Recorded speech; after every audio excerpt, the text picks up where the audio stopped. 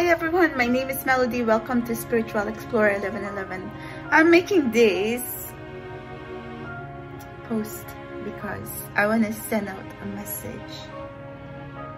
Dear Robert Pera, why do I see you everywhere around me? Am I imagining things or am I seeing you? Feels like I see you everywhere. So I know that I'm kind of like a butterfly right now. Flying. My mind is flying, but I see you everywhere and I don't think I am losing it, or am I losing it? But we need to talk.